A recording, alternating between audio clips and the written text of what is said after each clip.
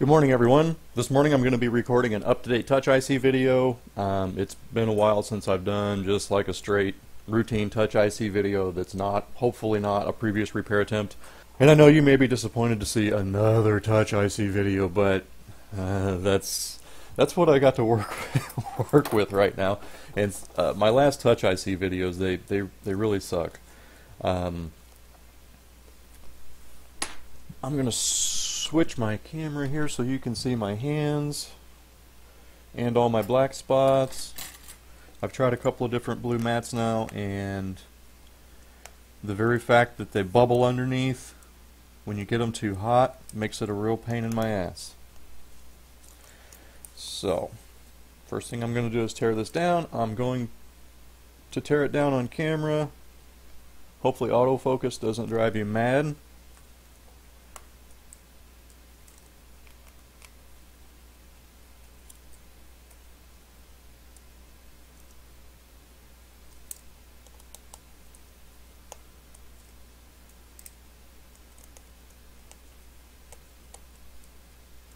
Here's where I should cue the techno music, speed up the video, whoops, but I'm not going to.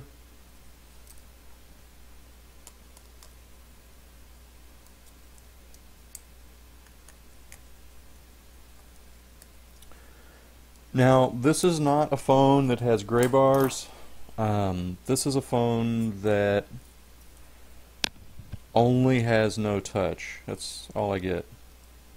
Just no touch. There we go. First thing I'm doing is disconnecting the battery, the anode. The positive line in the backlight circuit. Where's my customer? Oh, right here. Stays hot all the time. So even if the phone is off and you start to put a connector on there and it's a little crooked and you get ground across that anode, it's still going to pop it. And then it will wind up needing board repair. So let's grab a test screen. Now what I'm doing here, I'm making sure this isn't a screen problem. Trying to make sure it isn't a screen problem anyway. It usually is Touch IC failure, but once in a while it's not, and it's usually the original Apple screen that has problems. So when I have a phone that comes in here with an original Apple screen and Touch IC failure with gray bars, it's like, oh man, this sucks, because a lot of times you'll get the Touch IC fixed, or the Touch IC's fixed, and then the screen itself is a piece of shit. And the way I test it, I'll lift it up off the phone. I'll lift it up off the phone just a little bit like this, and then I'll kind of flex the screen a bit. And that will cause the screen to fritz out, and that's how I narrow down the faulty Apple screen. So I guess I could test it on another phone before doing the Touch IC replacement. You know what? I might start doing that. Test it on another phone before the Touch IC replacement, and then I can tell the customer before I ever start, hey, this one's going to need a screen too. Because what I've been doing, I've been running into it after I do the repair, and then I gotta contact them and say, hey, I gotta put a screen on this one too. You said you don't do screen replacements. I know what you're all thinking, but in that situation, you've already mailed the phone all the way to me. It's all the way here, kids. And if I've got one on hand, it makes sense for me just to go ahead and put it on the phone. Now if I don't have one on hand and you're stuck waiting for me to order them, then it don't make much sense, because you could get your phone back and head over to a local shop and get it replaced faster than you can wait on me to get them in stock.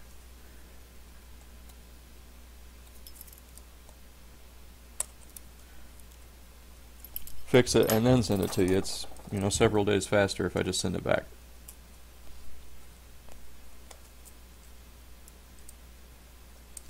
Okay.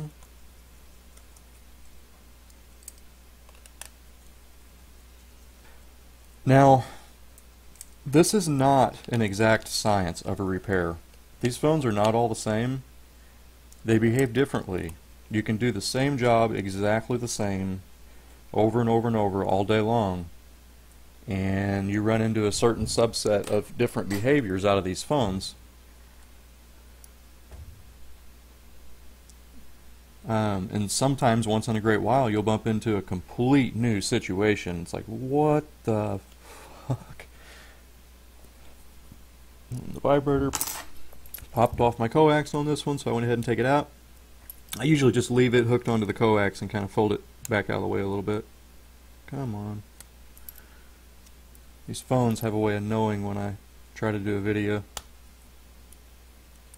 I'm seeing a little sticky on the sticker there around the connectors.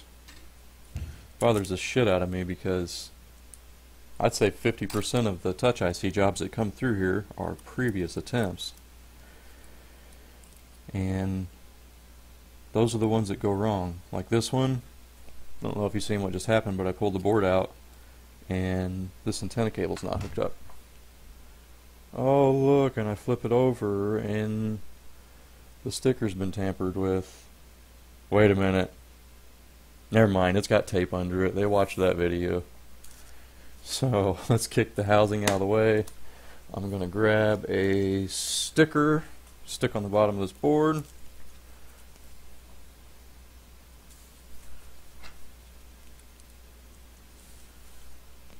Move this dude. Whoa. Bee in the building. Ah!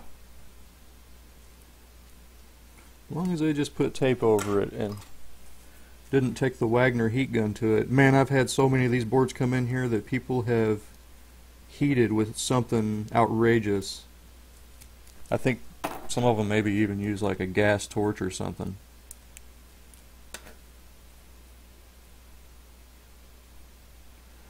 I stopped using any kind of heat to take these stickers off. It's just, if you pull them slow enough, they don't leave any residue. I'm not worried about the residue, I'm worried about putting the sticker back on it.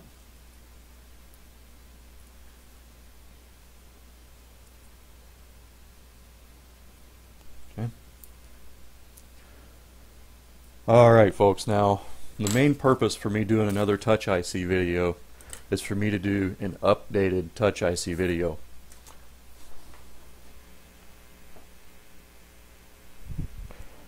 And by updated Touch IC video, I want to talk about some of the facts that go along with this repair. I'm going to go ahead and get my hot air set and keep this moving because the only way I'm able to do a video right now is if I'm doing a video of an actual repair. I have too much coming through here to fiddle around. I do have some fun stuff planned though. I got some pretty cool stuff planned that'll just be for fun. I'm not going to give any of that away right now. So anyways, I'm going to keep working here. I'm going to give you my microscope so that you can see what I'm doing. Got my fucking glasses because that ain't never going to work.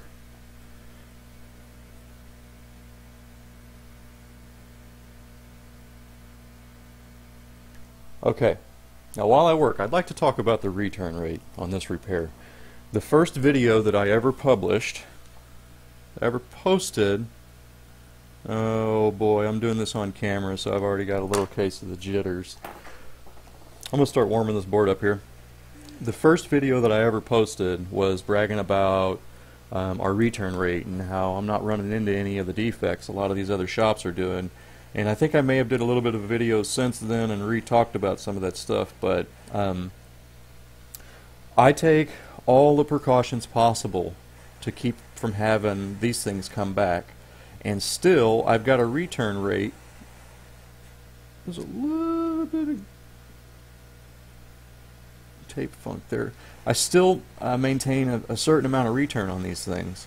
I'd say somewhere between 5 to 10%, sometimes less, sometimes a little more. So there's a pretty hefty return rate that comes along with this repair. Now, okay, I think we're preheated. I'm going to move right in on that dude for the kill. I see this little inductor melting. That means we're close. And we're up. Okay. Now I'm going to go ahead and pull the Broadcom IC. Now there are still certain situations where I'm going to change Mason only, but most situations,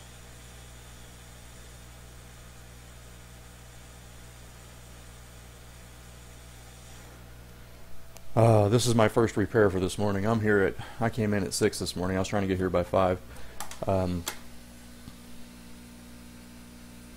So I've got a little case of the jitters, not much. We'll get the job done today.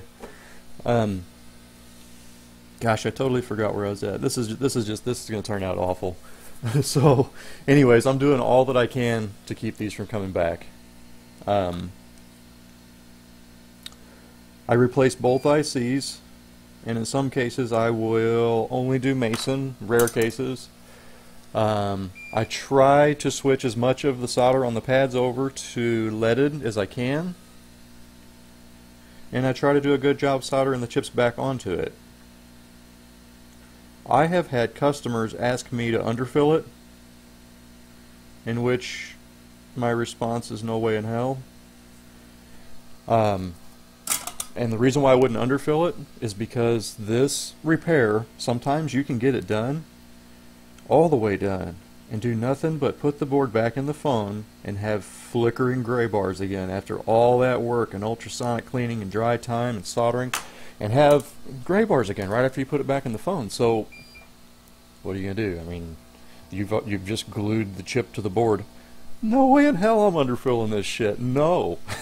No way. So, you know, I'd say 1 or 2 out of 10 of them do that. So what's that deal? Is it defective IC? Is it the very fact that you heating the chip or something, you know, heating something near it is what got rid of the gray bars to start with? There's all these different behaviors that you can get, even though you do a consistent repair and do it the same every time. You can get different behaviors out of this stuff. I'm going to have a real hard time staying on topic. I have to restock my Q-tips. I'll be right back. Okay, I'm back with you here. I've got Cumulus and Mason both off of the board. And I'm going to clean up our site here.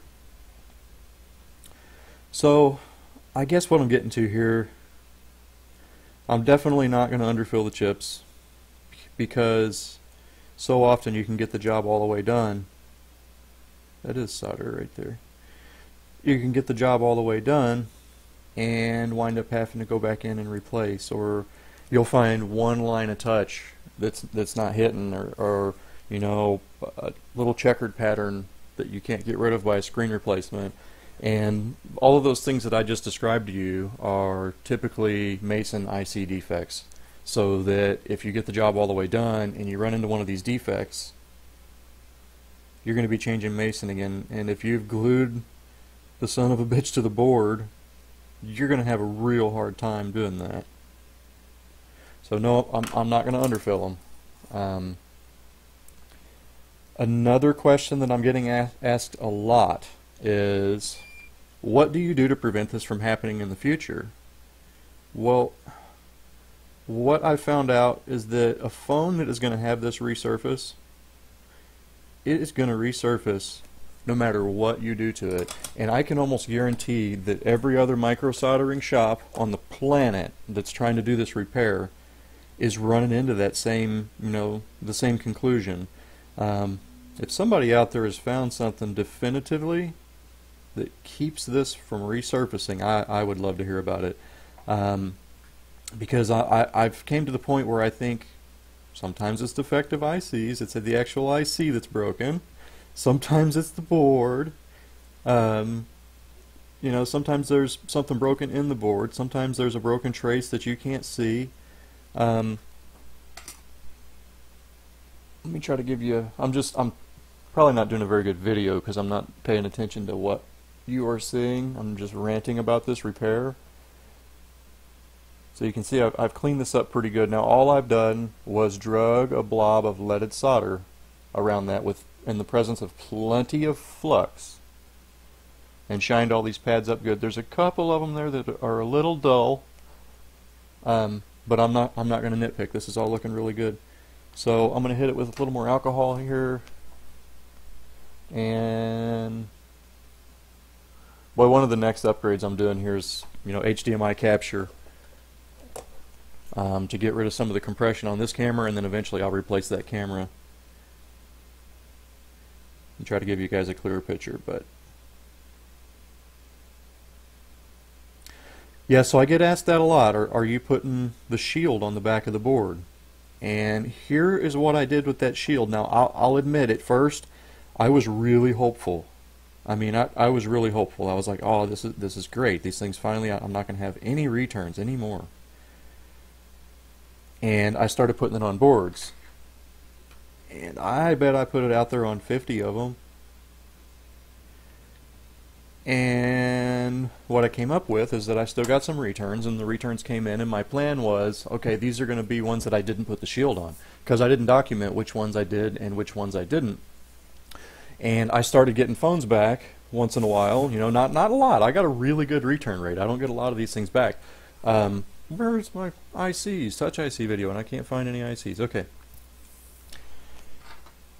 So I still got my returns, and as I would open them up, my plan was, okay, better future shield them, and I'd open them up, and I already have it on there. And I started trying to keep closer track, and I started doing them both ways. I'd do them with them without, and I started alternating back and forth, and I reached a point where I was just beating my head against the wall. Plus, I had to start insulating those shields, because when people would push the back of the phone just right, they could actually get in, especially phones that were bent, they could get in and cause my shield to contact the board, the components on it.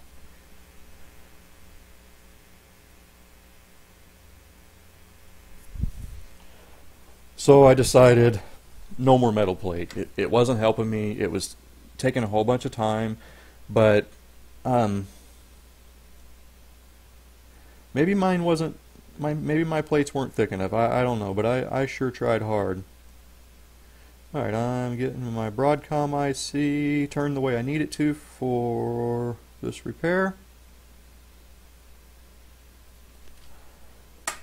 Now, the first flux I used here is a water-soluble flux from ChipQuick that I'm kind of starting to hate. I used SMD 4300 TF10. This flux is highly corrosive. If you don't have an ultrasonic cleaner, I don't know if you can read this or not, but I do not recommend this flux if you don't have an ultrasonic cleaner, because you can't leave this shit on the board. It'll eat it alive. So I use it because it cleans up really easy with alcohol. I take the chips off, clean the pads off. This wipes away easy. I'm going to use, to install the chips, I'm going to use SMD 291.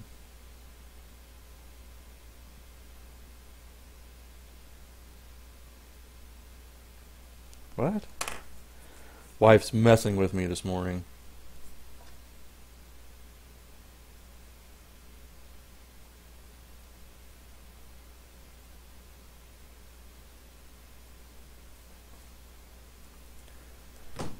Okay, so to install the chips, I'm going to use SMD 291. It's a tacky flux from ChipQuick, and I like it. This is actually one of the original fluxes I ever started using, but it's a pain in the ass to clean up cold. You have to hold the board hot, and then you can clean it up with alcohol. And anyways, I use this to put the chips on because it works really good. You'll probably be able to see why in this video whenever I do Mason. It'll actually lock the chip in place to where you can let it go and then heat it and don't have to worry about blowing the chip off the board.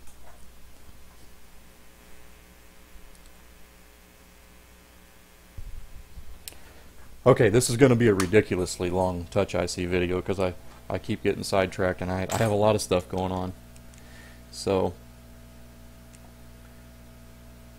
when a phone comes in here for repair, this is its normal course of action. I mean, this is what I do to them. I replace both of these ICs, and I try to look for anything else that could be causing loss of touch.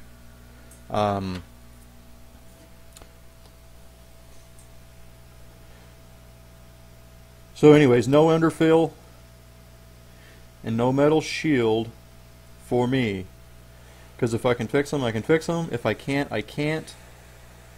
If one goes out and has a problem, we typically have the customer send it back once, and once in a while I'll find where I didn't warm this board up a little more.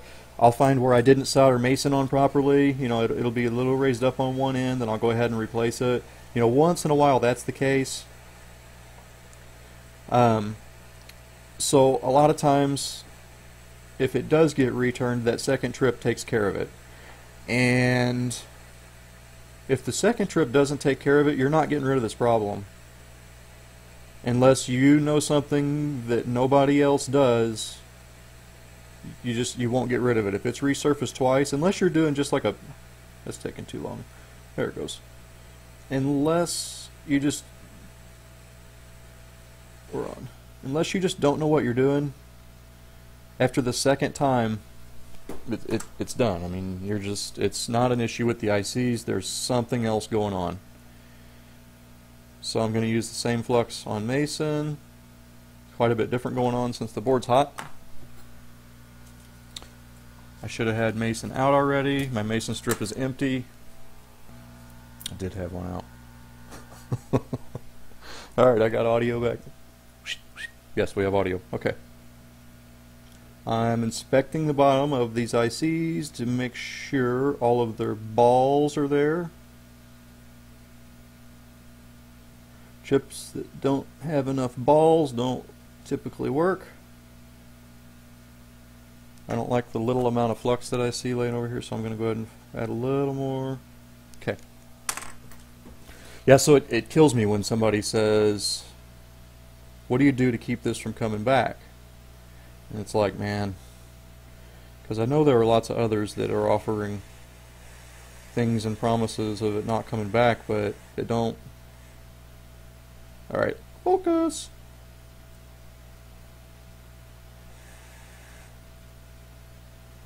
That's it.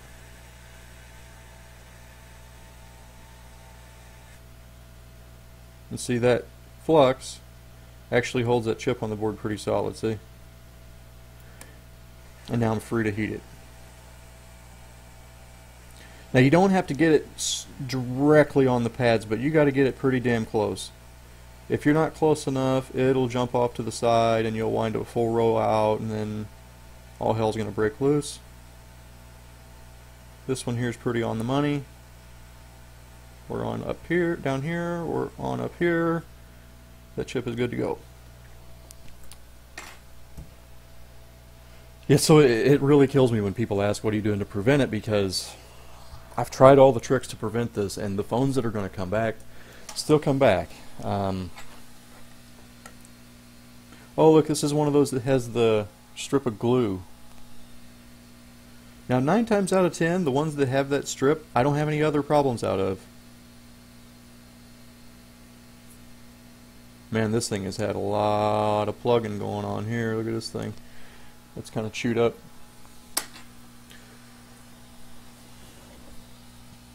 Yeah, the ones that have this strip of glue on them, I don't have a lot of problems out of them. So the phones that are going to come back, they come back. They come back if I have them shielded. They come back. They come back. If they're going to come back, they're going to come back. Oh, let me move my water damage indicator. So I no longer do the shield, no underfill. I think that's the main topics I wanted to cover in this video.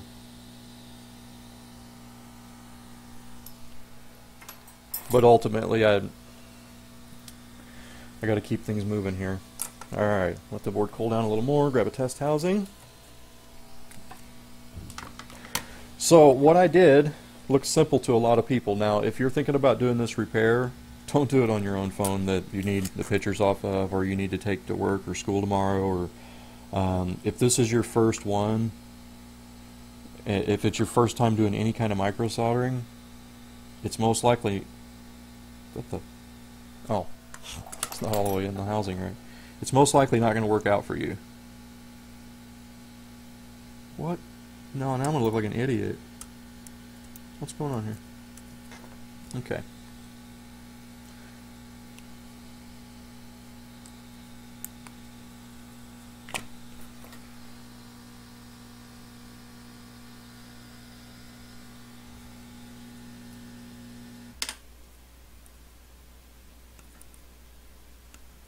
Alright, this battery in my test housing worked for a couple months and died. Plug another battery in. just in case this board is passworded, and I don't have the password, I'm going to plug the antenna in. If I don't have a passcode, I'll connect that bottom antenna and throw a SIM card in it and call the phone. And that's how I test as much as I can. Well, Apple logo, that's a pretty good sign. Right off the bat, I'm looking for gray bars. I'm pushing on the board. Or any bars, anything to happen, flicker, flash, reboot. So after you've done this repair, there's a lot of other things that pop up that are normal for people that are doing this repair. You can wind up with no cameras. You can wind up with a proximity sensor that don't work, ear speaker that don't work, ambient light sensor that don't work. There's all these things that you can wind up with that don't work, and that's stuff that makes this job a pain in the ass. On a routine basis, I'm doing right now 5 to 7 phones is what I lay out. I have them all tore down in front of me, each with separate magnet pads, each with tags on everything, and I always keep track of who goes where.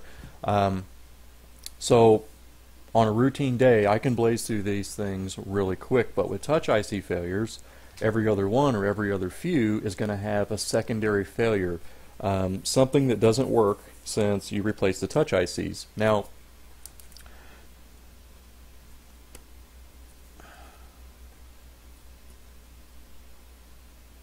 that one took a minute. Are we still booting, or are we having failure?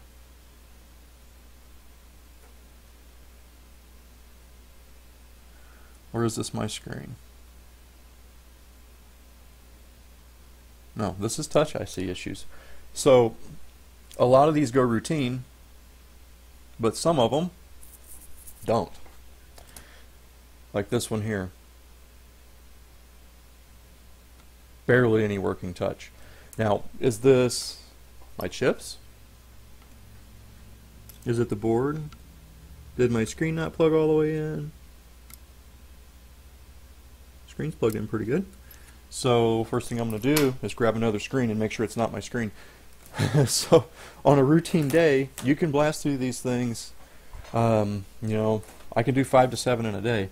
But what makes them tricky is the secondary defects. Once you get it done, you have to fix a proximity sensor or figure out why something doesn't work. And it makes this repair take forever.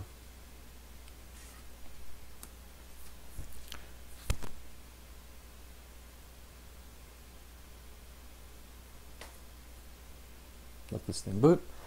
I have a lot of people that are contacting me and wanting to send me a higher volume of these things.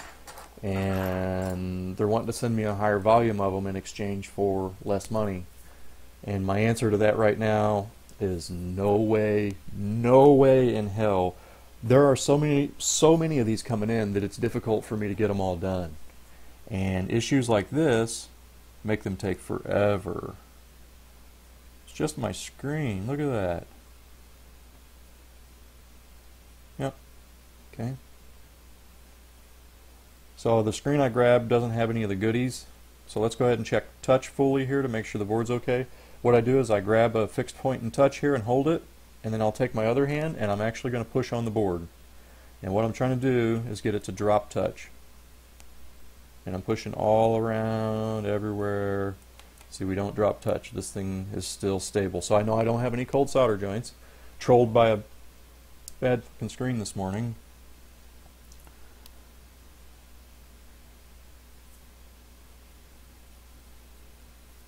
Okay. I'm going to go ahead and I'm going to switch this over to the customer screen. It's the original Apple screen that once in a while also has a defect, like pretty frequently. It's to the point where whenever I do this job and I see that that's the original Apple screen, I'm just like, oh, fuck. Because I don't like doing screen replacements. I quit doing screen replacements and have not looked back.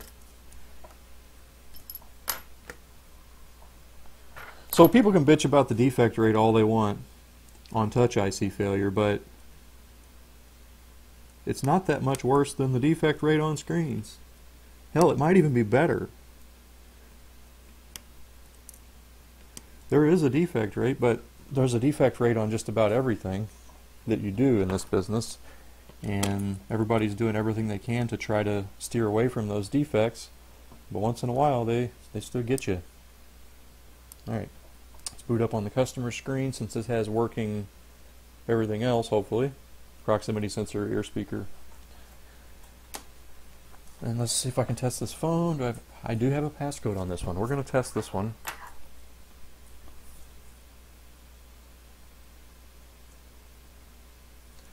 Yeah, I really just wanted to walk you all through a routine touch IC replacement. Now, I'm realizing more and more that there are many people watching these videos that are trying to do exactly what I'm doing.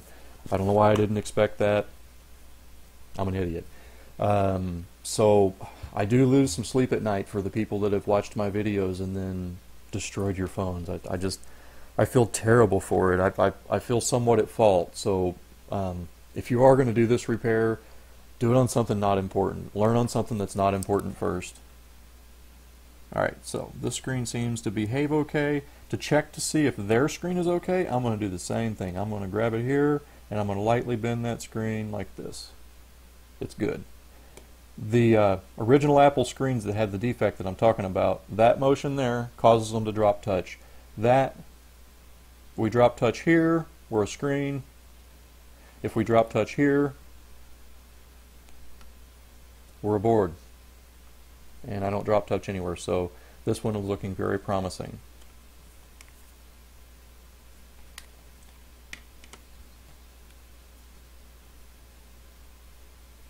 Alright, so let's test a couple of things on this phone. Oh boy, now the customer's going to know it's their phone. Alright.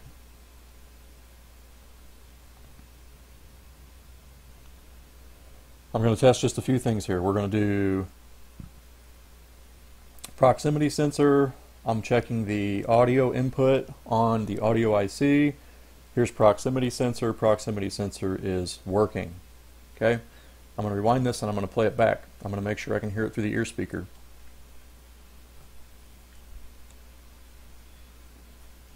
Ear speaker works. Loudspeaker. Oops, I keep triggering the proximity sensor. Does the loudspeaker work? Yay, we have loudspeaker. So our audio IC, codec IC is seemingly okay. I'm going to go in and I'm going to verify Wi-Fi. The Wi-Fi antenna is not hooked up, but it will allow me to enable it, so Wi-Fi is working. If I walk right by the hotspot, it'll light up. So Wi-Fi is working. I'm going to check back and front camera.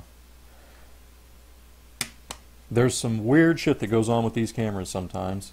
Next, let's see.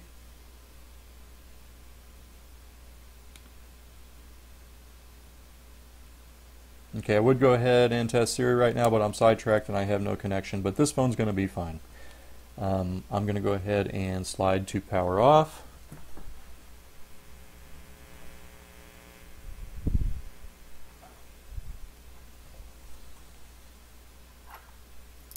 So I have a lot of people asking me to do volume and bulk and do this cheaper, and I won't. This one's turning out okay, but one of these times here I'm going to sit down to do a video on this repair and you'll get a good taste of one that don't turn out okay. There's some weird stuff that can happen. The camera issue, if it's both cameras that don't work, it's not too bad. It's a little LDO that drives the cameras.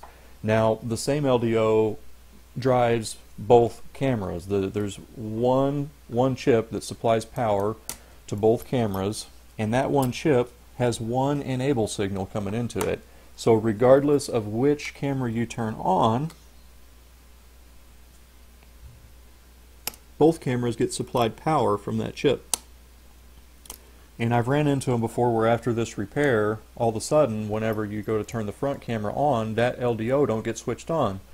It's like, why isn't that being turned on? It's turned on, the PMIC sends the signal to the LDO that supplies that power, and it comes on whenever you turn the back camera on, and you can detect power at the front camera when the back camera's on, but when you go to use the front camera, it doesn't get power. I haven't figured that one out. There's a couple of problems with this repair that I haven't figured out yet. I've only ran into that problem once, out of 100, maybe more. And anytime I wind up with a front camera that don't work, I wind up refloating a handful of these components right next to the connector for the front camera, and we're good. It fixes it. I'm a little bit of a head cold today.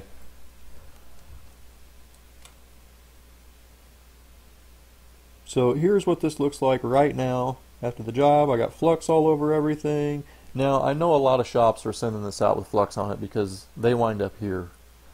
And that Chipquik 291, I don't know, it might be okay to leave on the board, but I sure in the hell am not leaving that on the board. My next step is ultrasonic cleaning. So no way in hell I'll do this cheaper.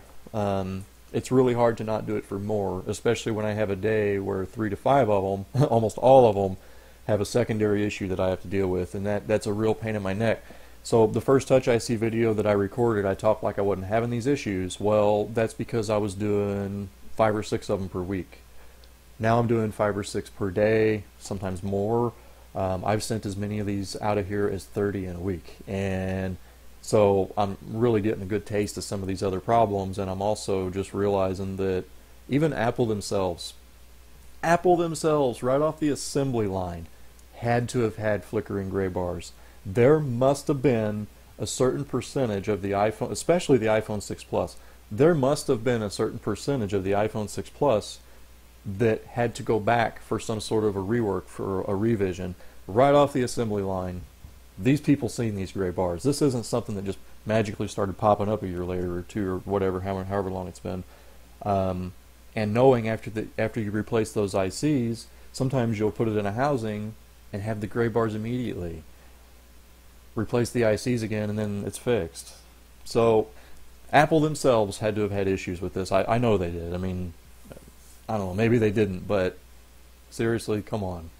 The next step on this repair is ultrasonic cleaning. Now when I'm doing this and I'm not doing a video, it's nuts. I'm doing 5 to 7 at a time, and I wind up doing a certain order here, and as I'm getting done here, they're shuffling across to the ultrasonic cleaner, which I'm going to do now.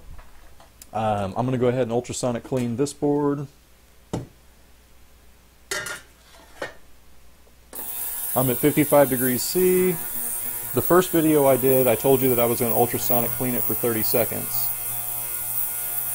Sorry, I do not have a camera on the ultrasonic cleaner. It's, one day I'll probably get this all rigged up so that I got cameras on everything and make this really cool for you guys, but as it is right now, our shop is so busy I can't hardly see straight, and it's difficult to find time to do any of this on camera. Now I got some older videos that I found that I made and I never uploaded because I was worried that I would just get laughed at. I'm going to go ahead and hesitantly publish some of those. Alright, so I just passed 20 seconds and I'm sidetracked. I normally do 30 seconds on one side and 30 seconds on the other, but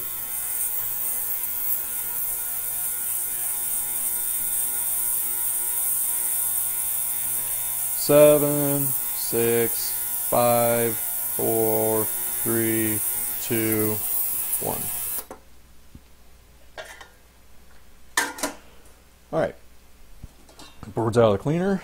I'm going to try to get rid of as much water as I can.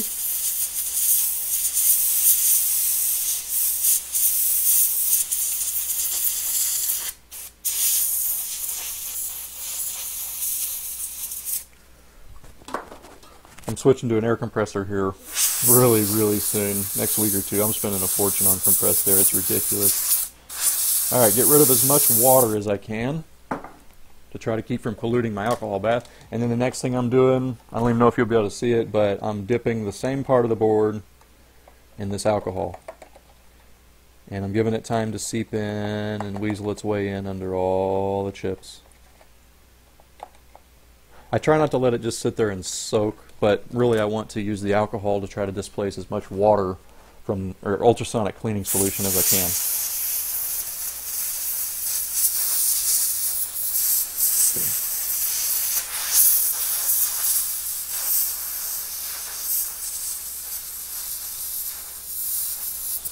Alright, first can.